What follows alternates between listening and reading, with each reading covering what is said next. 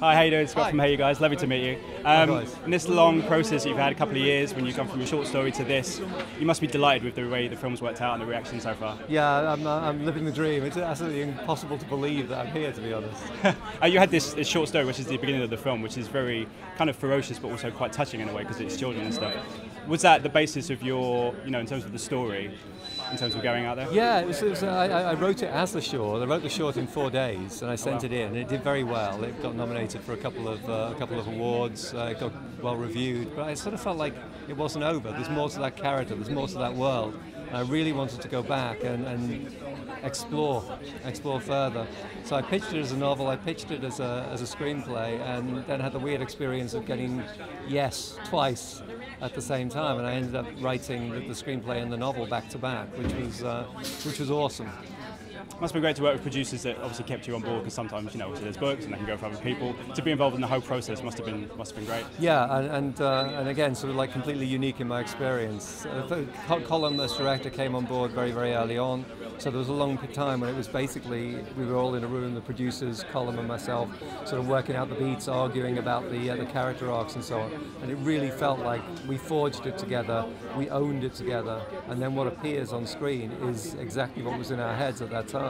In terms of the casting, I was just talking to the producer there, saying that Sennia was the last person to be auditioned. Were you part of that process? And when she came in, did she? I was at one remove from it. I saw some of the tapes. Yeah. I wasn't there for the physical audition, but it must have been pretty amazing because they already had a shortlist. The shortlist was locked, and then Colm was asked, "Would you like to meet a few more kids?"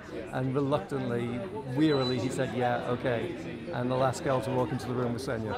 And obviously, as well as her, you've got a great cast in this, Glenn Close, Gemma Arterton. You must be delighted with the people that have come on board for this. The whole ensemble. I mean, obviously, Gemma, Glenn and Paddy speak for themselves, but Faseo Akinade as Gallagher, Anthony Welsh as Dylan, Dominic Tipper. It's like just a wonderful ensemble cast. There isn't a single weak performance in the film from my point of view.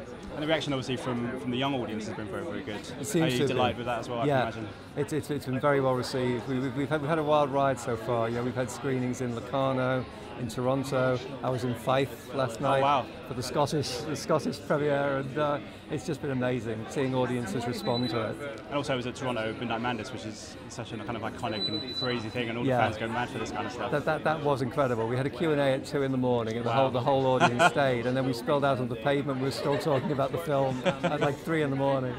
Just as a different question, just to mix it up a little bit. You've worked on a few DC and Marvel projects. Are you a fan of what they're doing with the cinematic universes and all these characters coming to life now? Are there any characters that you want to see on the screen at some point? I do love a good superhero movie. I'm a particular fan of everything that Joss Whedon does with the Marvel characters, because he's one of my role models. But I also love Deadpool. I thought Deadpool was fantastic in the way that it kind of subverted those superhero tropes. It's wonderful to see comics becoming mainstream at last, at long last. Fantastic. Well, thank you so much for your time. It's been a pleasure talking to you. Thank you so much. Ladies and gentlemen, you're watching HeyUGuys! HeyUGuys, huh? HeyUGuys. Is that from the Goonies? It is indeed, yeah. Nice. HeyUGuys!